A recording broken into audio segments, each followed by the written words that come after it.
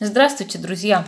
С вами снова канал Школа Таро ОНЛАЙН. И сегодня у нас будет интересное онлайн-гадание на Таро Дюрера на такую тему. Скучает ли сегодня по вам загаданный человек? У нас с вами будет 6 позиций по одной карте. Пока выкладываю карты, приглашаю вас на индивидуальные расклады. Цены у меня довольно демократичные. Запись идет не на месяцы вперед. Сейчас идет запись на 14-15 мая. Поэтому спешите. Пишите мне в Viber, WhatsApp, личные сообщения ВКонтакте. Также в Директ Инстаграм. Я обязательно отвечу. Сообщу все свои условия консультации и цены. И мы с вами обязательно поработаем.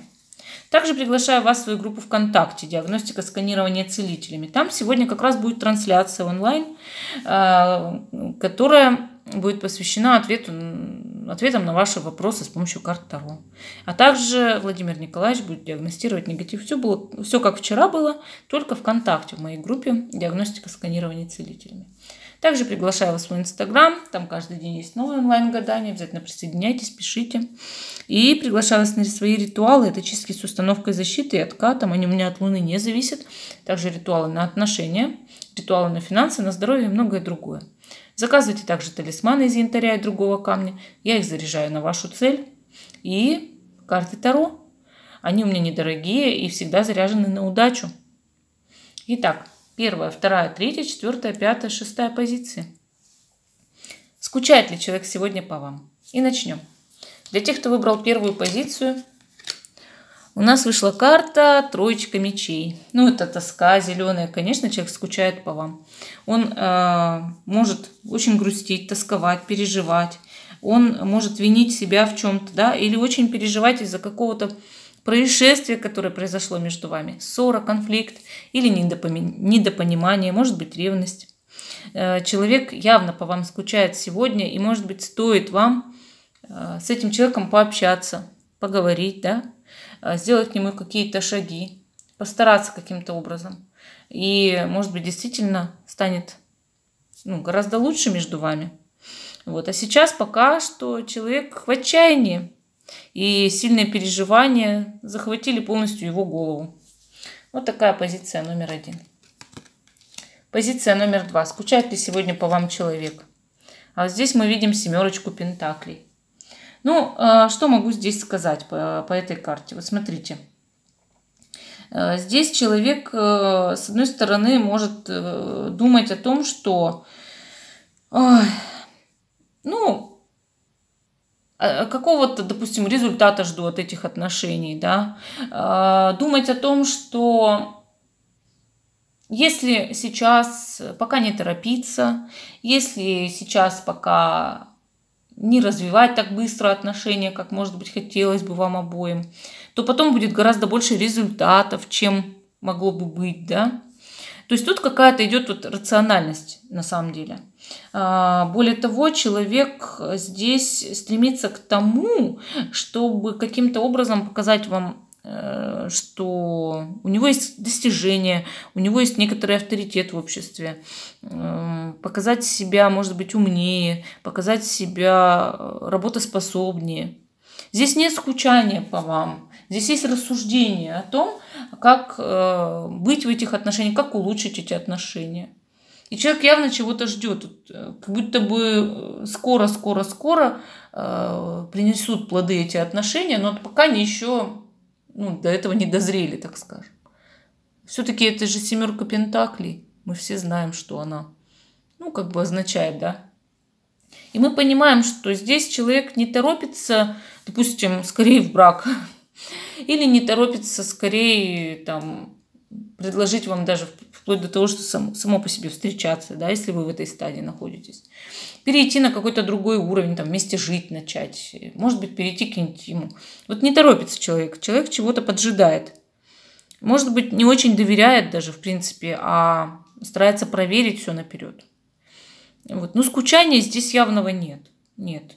Тут скорее вот именно такое задумчивость и рациональный подход.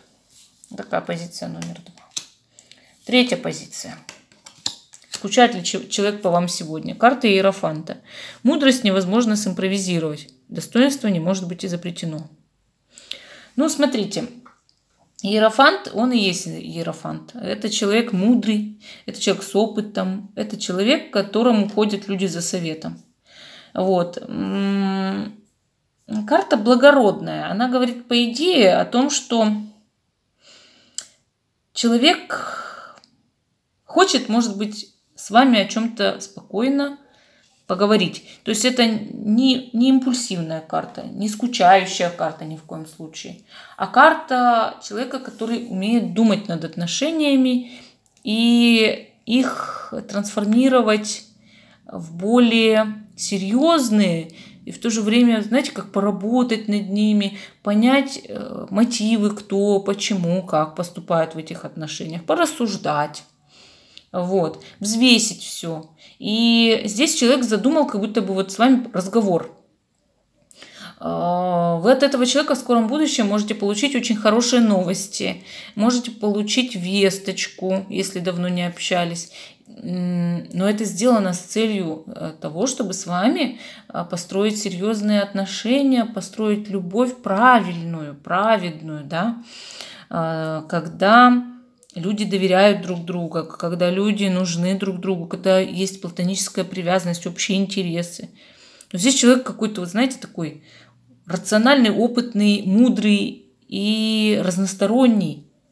Он все понимает, он не глупый. Когда, вот знаете, вот можно спрашивать действительно, он по мне хоть скучает. И такая, да, карта, да, скучает.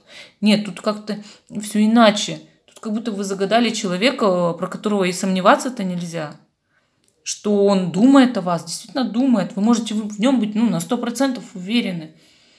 Скучать, не обязательно, что у него есть тоска, да, вот такая зеленая. Он все-таки, наверное, не мальчик или девочка юного возраста. Это же иерофант.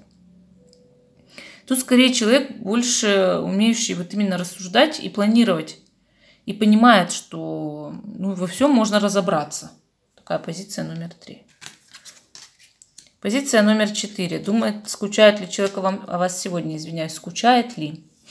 Императрица. Императрица, она, видите, тут девиз, да, никто не может знать все.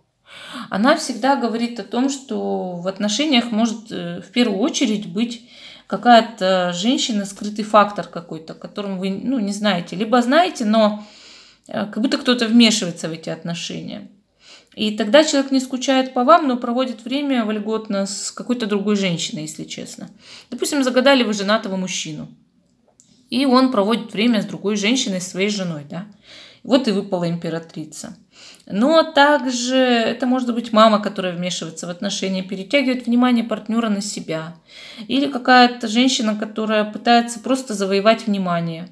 Она заинтересована явно в человеке, которого вы загадали, и переключает его на свою персону в данный момент. Поэтому сказать, что он скучает по вам, именно по вам, я не могу здесь по этой карте. Здесь скорее он общается с кем-то другим и про вас пока не думает. 5-я позиция. Скучает ли человек по вам сегодня? Вышла карта король чаш. А вот по этой карте человек вас любит. Скучает, думает постоянно о вас. Карта действительно положительная в том плане, что она любовная. Карта говорит о том, что у загаданного человека завышенное чувство долга. Он довольно щедрый, он довольно открытый душой по отношению к вам. И он, может быть, даже заслуживает того, чтобы вы каким-то образом наладили друг с другом отношения. Он заслуживает, чтобы вы его любили, этого человека. И он скучает по вам, действительно. И у него прям есть большие чувства. Вот прям любовь, да. Человек вас любит. Вот. Поэтому здесь, да, могу сказать о том, что он скучает. Более того, человек действительно хороший, добротный, надежный, нужный. И с таким человеком вам можно очень долго идти по жизни, потому что есть искренность и есть действительно большая душевная привязанность. Такая позиция номер 5. И 6-я позиция. Скучает ли человек по вам сегодня?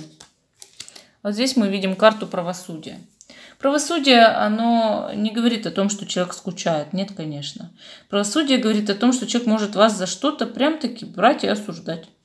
То есть вот тут написано на карте: для всего есть правильное решение. Да, человек может рационально взвешивать и понимать, что да, в вашем, допустим, конфликте или расставании, или в каких-то проблемах в отношениях, для всего, правда, есть правильное решение. Но сначала вас все равно надо поставить на место. Вот. Поэтому могу здесь сказать, что с одной стороны человек стремится к тому, чтобы с вами уладить какой-то конфликт или какой-то спор, ссору, а с другой стороны показать вам, если вы не правы, что вы действительно не правы. Вот, потому что правоту свою человек чувствует по этой карте. Прям, ну, очень сильно. И, естественно, когда он рассуждает о вас, он понимает, что вот я прав, а этот человек напротив меня не прав, мне нужно это объяснить, по крайней мере, не кричать, да, а объяснить. Вот. И, конечно, скучания по этой карте нет, а есть вот желание справедливо договориться, объясниться и наладить отношения. Вот такие у нас были 6 позиций. Всем спасибо за внимание. Жду ваших комментариев по данному видео. Приглашаю вас на индивидуальные расклады, на консультации по ясновидению и на ритуалы. Обязательно подписывайтесь на мой канал и нажимайте колокольчик, чтобы все мои видео выходили сразу же у вас. Всем пока!